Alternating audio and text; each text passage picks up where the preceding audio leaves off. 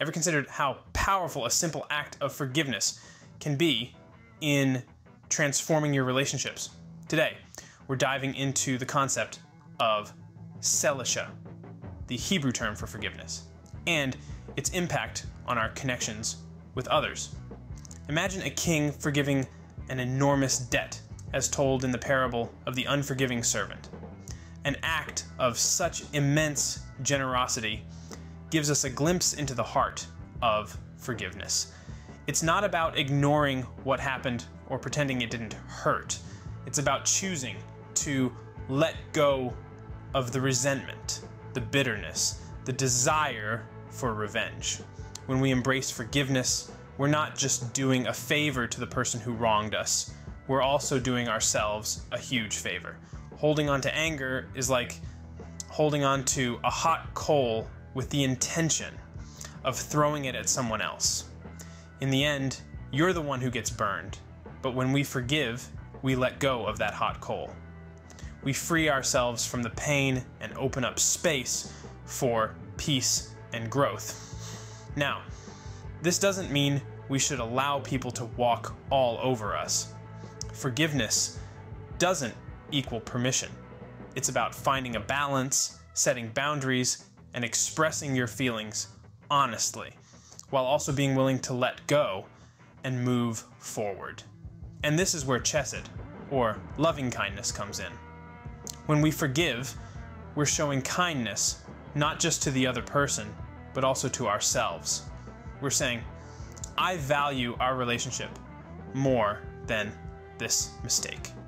We're choosing love over resentment, understanding over judgment, compassion over condemnation. By practicing selisha, we foster healthier, more compassionate relationships. We create connections based on understanding and mutual respect, where everyone feels safe to be their authentic selves, to make mistakes, to learn, and to grow together. So remember, a little forgiveness can go a long way in healing and strengthening your relationships. It's not always easy, but it's always worth it, because in the end, forgiveness is the key that unlocks the door to peace, freedom, and true happiness. What if I told you that fairness and contentment could be your game changers in life? Imagine a world where everyone is treated equally, where each person's contributions are valued, and where we are all content with our own journeys. Sounds ideal, right? This concept isn't as elusive as it might seem, thanks to the Hebrew principles of tzedakah and anava. Let's start with tzedakah. It's a term that embodies righteousness or justice, but it's not just about abiding by the law or doing what's right. It's about treating everyone with fairness. This concept is beautifully illustrated in the parable of the laborers in the vineyard. Whether a laborer started early in the morning or late in the afternoon, they were all paid the same wage.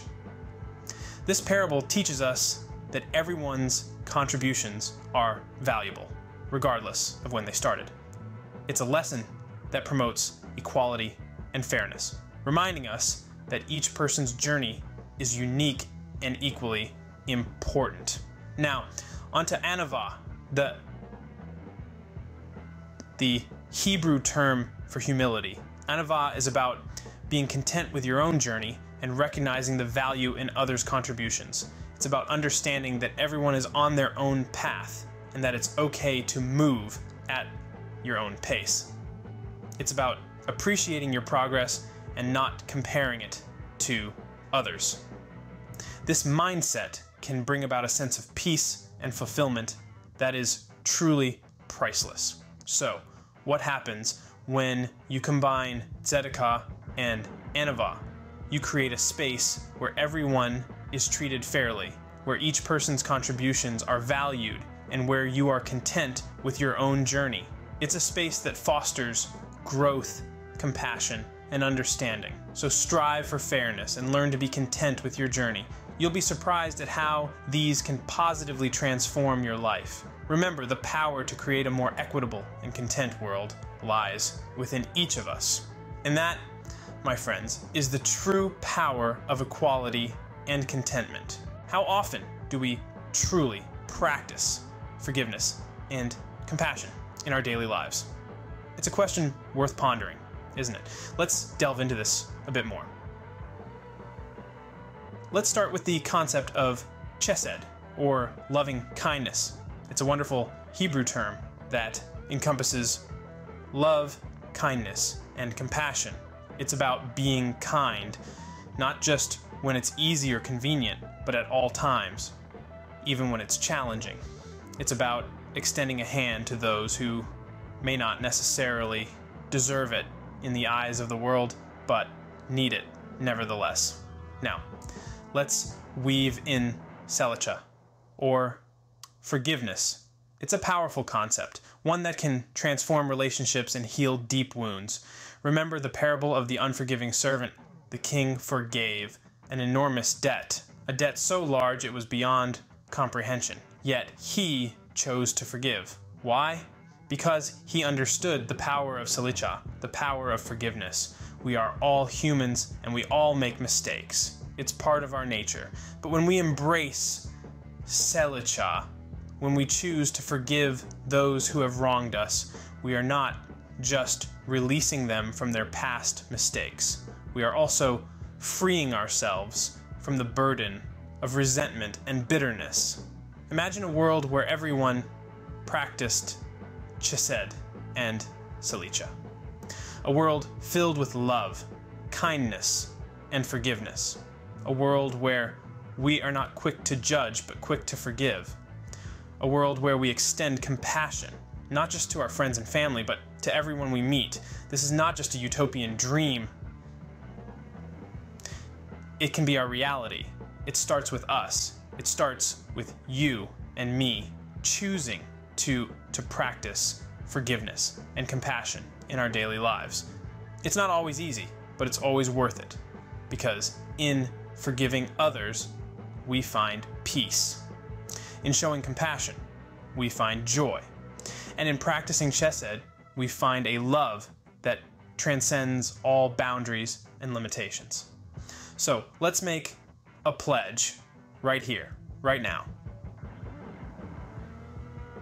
Let's make our world a better place by practicing forgiveness and spreading love and kindness. And remember, it begins with you and me. Let's make it happen. Ever wondered how humility and fairness could lead to a more fulfilling life? Well, it's time to delve into the world of tzedakah and anava, two integral principles that can guide us towards a life of integrity and contentment. Let's start with tzedakah. Rooted in the Hebrew language, tzedakah means righteousness or justice. It's the idea of treating everyone fairly, regardless of their status or how long they've been part of your life. This concept is beautifully illustrated in the parable of the laborers in the vineyard. In this tale, the vineyard owner pays all his workers the same wage, irrespective of the time they started work. What a powerful lesson in equality. But tzedakah isn't just about fairness, it's also about integrity. It urges us to make honest decisions, to stand up for what's right, even when it's difficult or unpopular. So, the next time you find yourself in a tricky situation, remember, tzedakah. Choose fairness, choose justice, and let your actions speak volumes about your character. Now, let's talk about anava, or humility. Anava encourages us to value each person's contributions and be content with our own journey. It's not about belittling ourselves or feeling inferior. Instead, it's about recognizing the worth of others and acknowledging the unique value we bring to the table. It's about finding joy in our accomplishments, no matter how small. and celebrating the successes of others, no matter how big. Anava and tzedakah together can create a harmonious balance in our lives. On one hand, we have tzedakah, urging us to act with integrity and fairness. On the other, we have anava, teaching us to be humble and content. When we embrace these principles, we not only foster a healthier community, but also find personal fulfillment. So, let's make a promise. Let's commit to living a life of tzedakah and anava. Let's strive for fairness in our actions, humility in our hearts, and contentment in our souls. Remember, humility and fairness are not just virtues. They're the keys to a fulfilling life. Let's quickly revisit what we've learned today. We dove deep into the transformative power of chesed, selicha, tzedakah, and anava, 4 Hebrew principles that can shape our lives in profound ways. We began by exploring chesed, or loving kindness. We saw how this principle urges us to show compassion and love in our interactions, just like the king in the parable of the unforgiving servant. We then moved on to selicha, the Hebrew term for forgiveness. Like the king who forgave an enormous debt, we too should be willing to forgive others when they stumble. Next, we ventured into the realm of tzedakah, which represents righteousness or justice. Drawing from the parable of the laborers in the vineyard, we learned about the importance of treating everyone fairly, regardless of when they join the journey. Finally, we uncovered anava, the Hebrew term for humility. Embracing this principle means valuing each person's contributions and being content with our own journey. These principles aren't just abstract concepts. They can become the foundation for healthier, more compassionate connections. They can guide us to create a community filled with love, forgiveness, fairness, and humility. They can inspire us to be better friends, colleagues, neighbors, and citizens. But these principles aren't meant to be kept to ourselves. They're meant to be shared, to ripple out and touch the lives of others. So, as we conclude our journey, let's make a commitment to live out chesed, selicha, tzedakah, and anava in our daily lives. A commitment to reflect on how we can apply these principles in our relationships, work, and personal growth. As we conclude, remember to live out chesed, selicha, tzedakah, and anava in your daily lives. Reflect on how you can apply these principles in your relationships, work, and personal growth. So, are you ready for a challenge that could transform your life? Now that we've journeyed together through the wisdom of these timeless parables, it's time to put what we've learned into action. This week, I challenge you to practice selicha, to forgive as freely as the king in the parable of the unforgiving servant, whether it's a small misunderstanding or a deep-seated grudge. Find one thing that you can let go of and experience the freedom that forgiveness brings. But don't stop there. Also, strive for tzedakah, righteousness and justice, as taught in the parable of the laborers in the vineyard. Seek ways to promote fairness in your community. Maybe it's standing up for a coworker or helping a neighbor in need. No act of justice is too small. After you've taken on this challenge, drop a comment below. Share your experience with forgiveness and how you've worked to promote justice.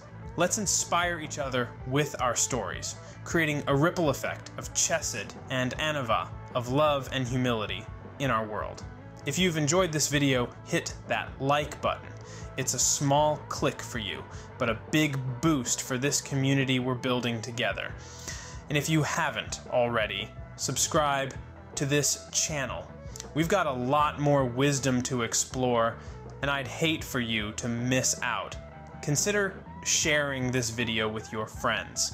Maybe they're seeking encouragement. Maybe they're ready for a challenge, or maybe they're just in need of a little dose of kindness. Whatever the reason, let's extend our community of love, forgiveness, fairness, and humility. Remember, you have the power to make a positive impact. Every act of kindness, each moment of forgiveness contributes to a world filled with chesed and anava. So, go out there and be a beacon of light in the world. Until next time, keep shining bright.